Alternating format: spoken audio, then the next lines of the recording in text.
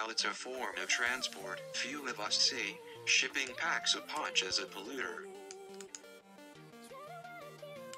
According to a recent study, shipping accounts for around 3% of global CO2 emissions. Not surprising when you consider that the engines of the world's estimated 90,000 cargo ships are in use 24 hours a day while traveling. Futuristic concepts for container ships powered by alternative energy range from windmill-powered propellers to banks of vertical metal sails. Even though most are still on the drawing board, one concept is starting to be viewed seriously by the shipping industry. Airfoil design. Called the Vindskip, the Norwegian design uses the high sides of its container ships as sails, turning the whole vessel into a wind-assisted airfoil. Designed by Lade AS, the Oslo-based company says the hybrid merchant ship, which would still have a liquefied natural gas-powered engine, could achieve fuel savings of 60% and reduce emissions by 80%. It's the brainchild of Turgi Lade, who used his skills as a speed sailor to develop his aerodynamic design.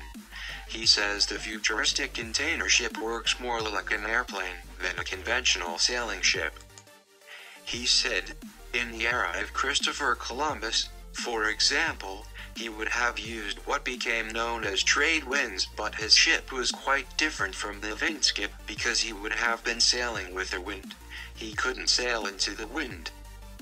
Vindskip can almost sail into the wind. In this way, it's more like an airplane. It uses apparent wind, or the sail wind, to generate pull in much the same way that an airplane will take off when it reaches a certain speed. The ship would be able to point as high as 18 degrees into the wind, the vacuum created on the lee side of the vessel, the side sheltered from the wind enough to propel the ship forward. Computers critical.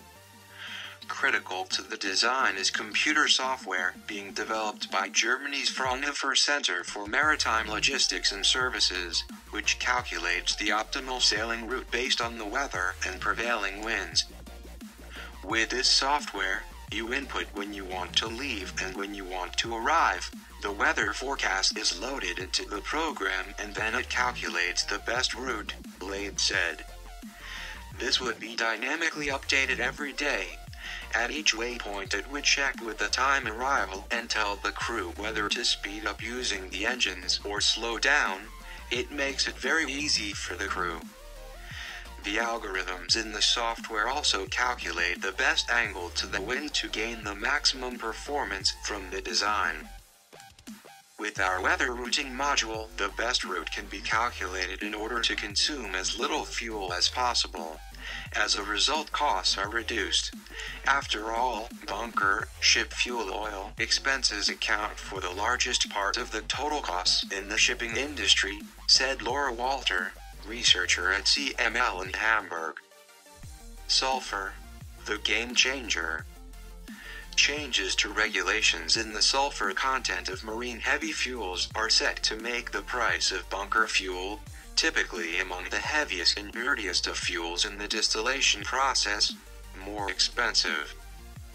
Shippers traditionally favored polluting residual bunker fuels because they were cheap, with large ships having the space to transport the preheaters necessary to make the fuel volatile. But all that is about to change. Current international regulations cap sulfur content at 3.5%, but this is expected to drop to 0.5% by 2020. This makes things quite dramatic, said Lade. There are not many good solutions to this. At the moment they can wash the exhaust with scrubbers, but on big ships this is very complex and very expensive. This is where the Vindskip comes in. Due to the low fuel consumption, it can run on LNG, which means there is no sulfur at all. One of Norway's biggest ship owners, Wilhelmsen, has already entered the project on a technical basis and While Lade is quietly confident the world's first Vindskip will slip into the water by 2019, he says the global shipping industry had been slow to respond to his design.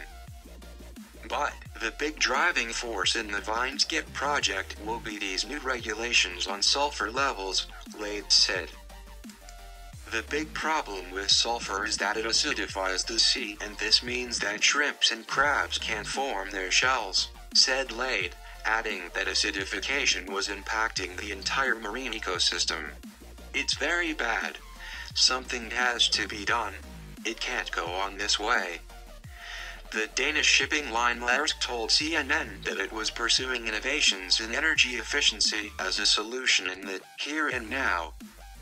In general, we do not believe that wind-assisted designs will play any significant role within the container shipping industry in the foreseeable future, said Maersk head of sustainability Sin Brun Jensen. The technology remains unproven at both commercial and operational scale. She said that Maersk was developing its Triple-E vessels, which used ultra-long-stroke engines, efficient vessel shape and advanced waste heat recovery systems to improve CO2 efficiency by 50% per container. If you look at the technology already on board our vessels today, it's remarkable just how far we've come, she said.